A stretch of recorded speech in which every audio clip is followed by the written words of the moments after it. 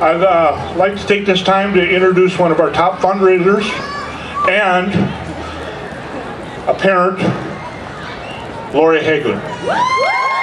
My son Ben was diagnosed with autism when he was 2.5 years old.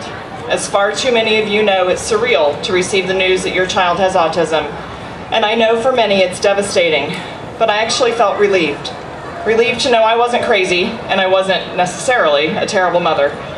I was not devastated. I was empowered and ready to get to work, and that's exactly what we did.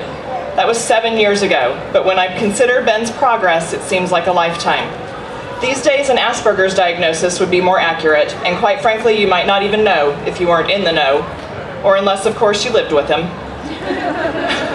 Ben has worked hard, and his determination is nothing short of remarkable. Ben is brave and tenacious and cares about getting it right. His mind and his soul are complicated, unpredictable, and truly beautiful. Ben is affectionate, sweet, funny, and guileless.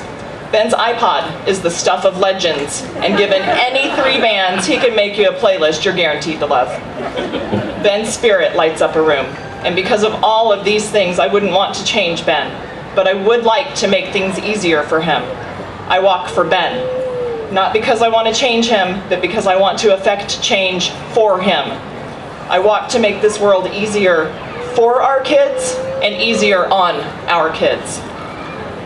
Ben's sister Lucy is a force to be reckoned with. Like so many neurotypical siblings, she's an arresting blend of parent and sibling, playmate and therapist, friend, and occasional antagonist.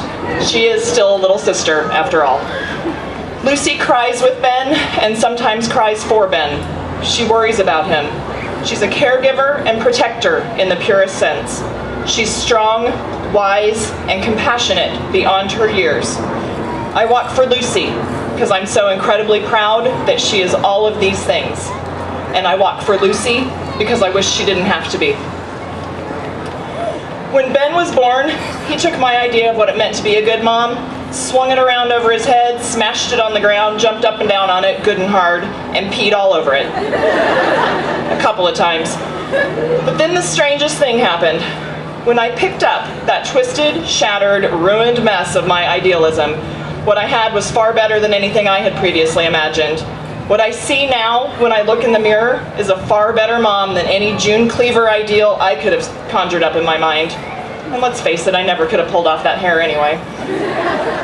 Ben changed me, and for that, I'll never be able to thank him enough.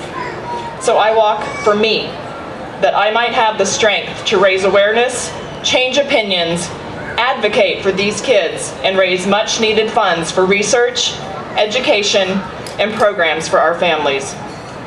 I walk for all the moms, all the parents, who walked this road before me, who were far stronger than I ever dreamed of being. And I walk for all the parents who will walk this road after me, so that maybe they won't have to be as strong. We spend a lot of time teaching our kids social skills, teaching them to consider others, what others are thinking and feeling.